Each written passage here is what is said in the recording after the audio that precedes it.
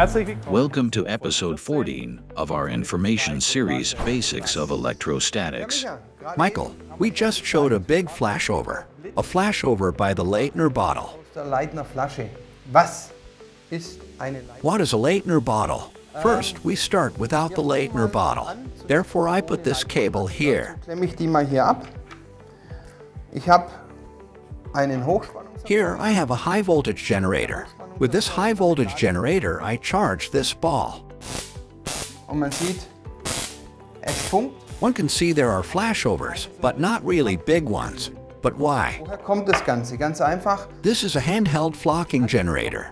That means I can touch it here without anything happening, even though there are 70,000 volts being charged. This is because of the attenuation on the tip.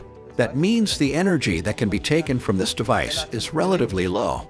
The only reason why it flashed with a ball and not with my finger is because I added a small capacity.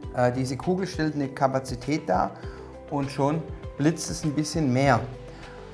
Und jetzt kommen wir genau zu dem Punkt.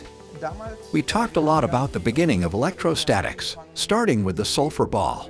Later on, people were charged by a ball.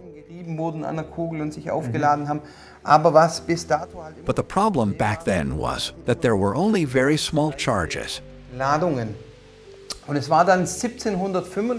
1745, Mr. Kleist tried to fill charges into a bottle, and he was successful. Eine Flasche abzufüllen. Und es ist auch ihm gelungen. Er konnte also elektrische Ladungen in eine Flasche abfüllen. Und genau ein Jahr später war es dann... 1 year later, Peter van Musschenbroek invented the bottle again. Perhaps there was already a technological transfer back then. Technologietransfer, wer weiß. Auf jeden Fall konnte Musschenbroek... The only difference, Musschenbroek was able to explain how it works. They've put a bottle on a metallic surface, and there was a pipe in the bottle. They basically built a condensator.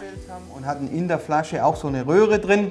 Und die haben quasi einen Kondensator gebaut. Our Leidner bottle consists of a plastic bottle. That's good because it is a good isolator. Weil die sehr gut isolierend ist. Wir haben außen eine Kupfer. On the exterior, we have this copper plate, and on the inside, there is an aluminum pipe which is connected to this paper flower. That is what makes a good condensator. Leidner Flasche gebaut, einen sehr guten Kondensator.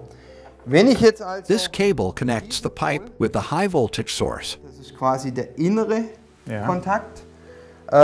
Auf Hochspannungspotenzial lege, die Kupfer. The copper on the outside is grounded, and as soon as I charge the structure up, Dem auflade, we can see that there is charge on this paper flower.